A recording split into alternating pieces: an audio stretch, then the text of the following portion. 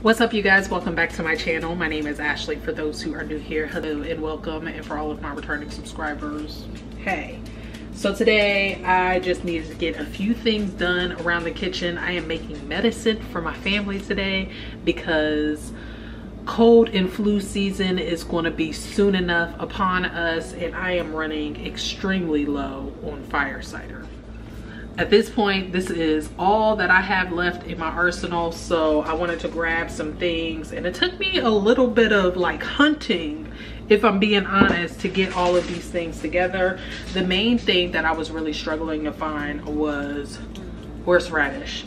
I don't know what's going on. Maybe the supply is low, I don't know, but that was really a struggle. But I went on ahead, gathered everything that I need.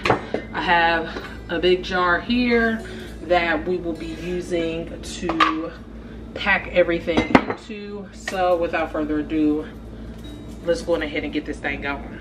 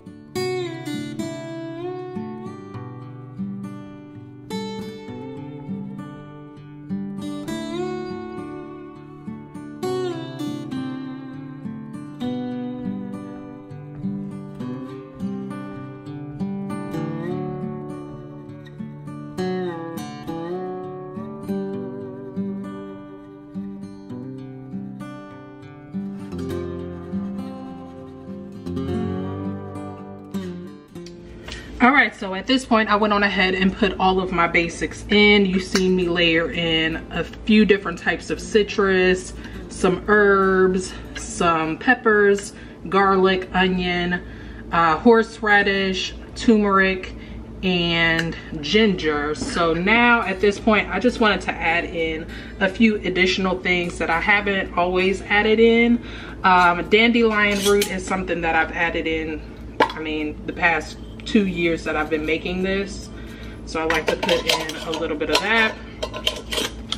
I want to try putting in some anise here. I'm just going to put maybe about 3 of those because this is pretty strong. Some cloves. I just want to add a little bit more like depth of flavor to this, just so it's not so like just pungent and spicy. So the clove and the anise is mostly for that. The dandelion root is obviously for its benefits. And then I have elder flower here. And then I also want to add in some elderberries, and this is some leftover elderberry from some that I purchased dehydrated. I think that should be fine. I also make an elderberry syrup, and I will be sharing that on the page really soon as well. But from here, I'm just going to shake everything down.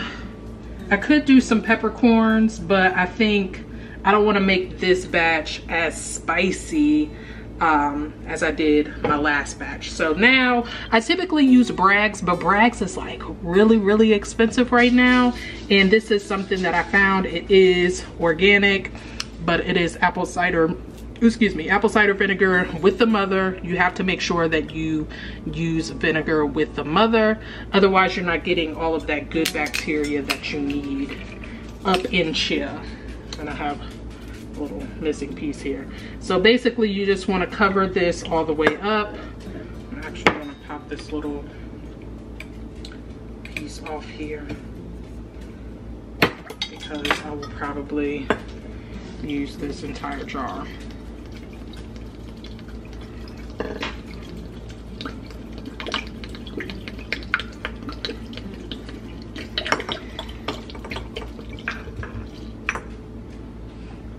Something told me to get more, but I think I should be good.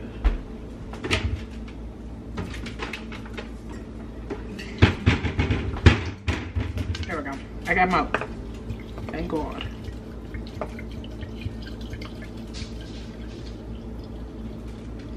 Perfect.